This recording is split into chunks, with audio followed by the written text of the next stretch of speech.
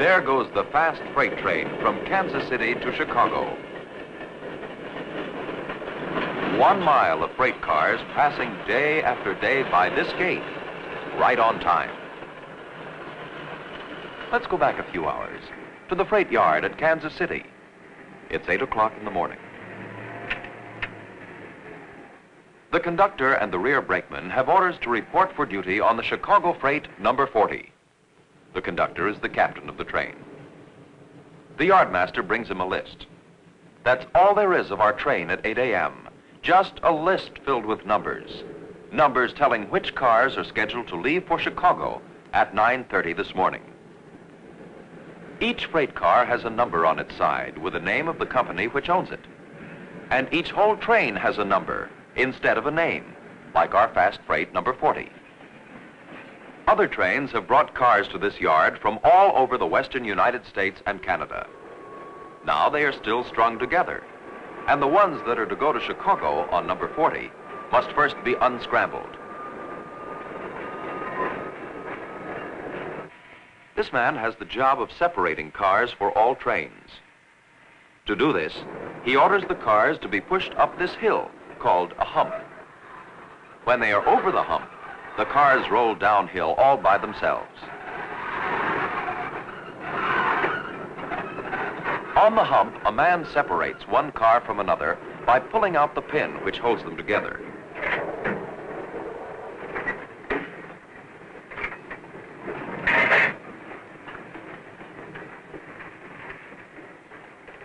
On their way over the hump, all cars pass above an inspection pit. Strong lights show the bottom of cars. If the inspector finds anything wrong, he squirts white paint on a wheel as a sign that the car must go to the repair shop. 2 tank cars for number 40. And 2 cars go down the tracks together. The switch and brakeman watches from another tower. He can see 56 tracks branching out like fingers of many hands, each track for one train. One track is for freight train number 40 going to Chicago. With a flick of his wrist, the man moves a switch, and the heavy gondola swings to the Chicago track.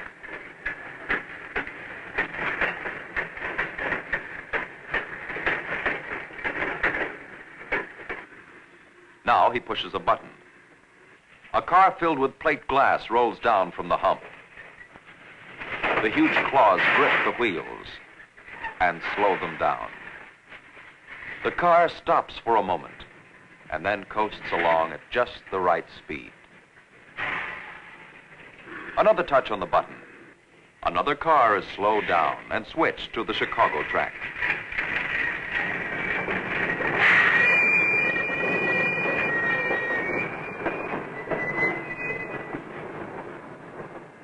A fruit express car follows the others on its way to Chicago.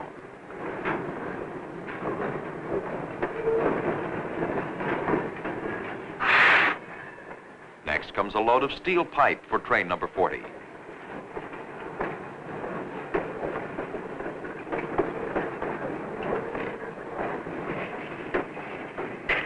And a piece of machinery from Texas, traveling back to Chicago for repairs. Men in other towers move other cars to other tracks. All cars move at just the right speed, so that they will touch the next car without damage to its load. A brakeman couples together the cars for our train.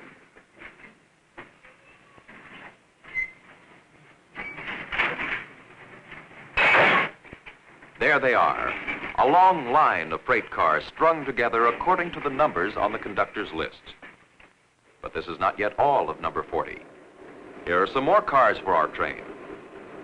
In the icing dock, a machine fills the refrigerator cars with crushed ice so that the fruit and vegetables from the Rio Grande Valley and from California will stay fresh for the markets in the East.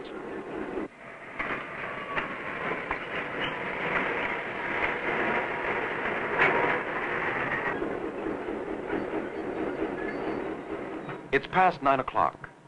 A switch engine is ordered to pull number 40 to the station for departure. There it goes to the departure track.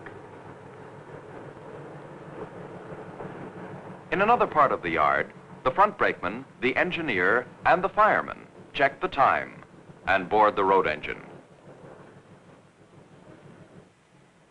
The conductor receives his last orders.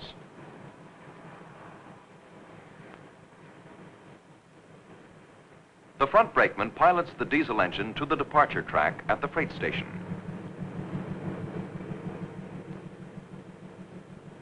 From the bridge, the conductor can see the engine hooking up to our train.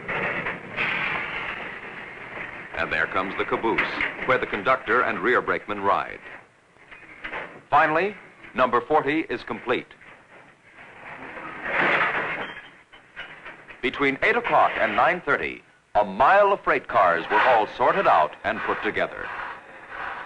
Every wheel and every brake is checked before the train leaves. Inspection's over. This man inspected the front part of the train. Fast freight number 40 for Chicago is all ready for the trip. The engineer takes over.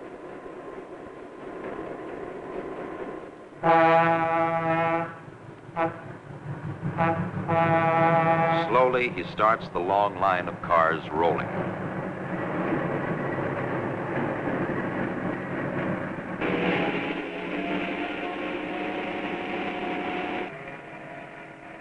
The front brakeman sits at the window of the engine cab and looks to the rear. That's how he checks the train during the trip. The conductor jumps on the train last. He signals, "I'm on," and the engineer knows that it's safe to increase speed.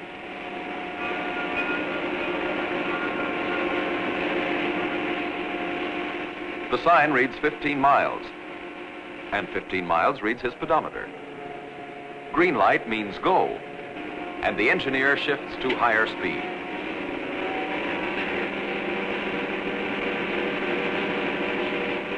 Meanwhile, the conductor settles down in his office in the caboose to check his travel documents and read his orders.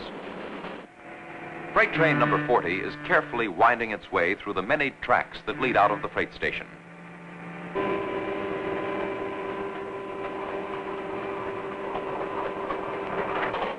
Up on a special seat in the caboose, the rear brakeman keeps watch.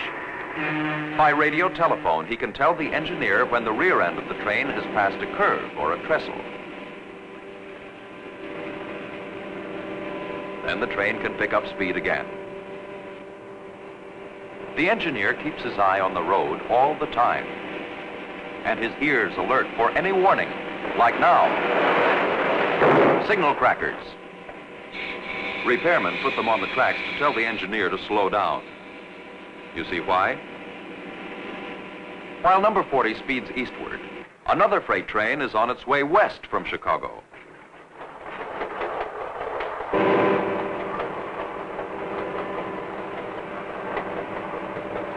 Mile after mile, station after station pass by swiftly as our train travels at a maximum speed of 60 miles.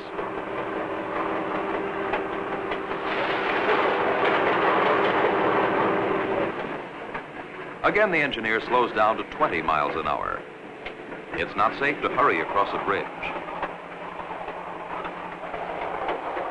But as the last car leaves the bridge, the engineer speeds up again.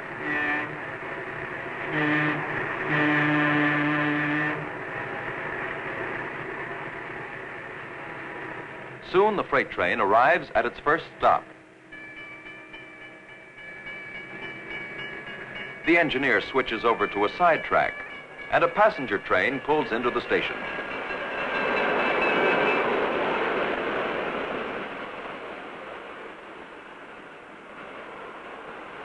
The conductor steps out to watch for the go-ahead signal.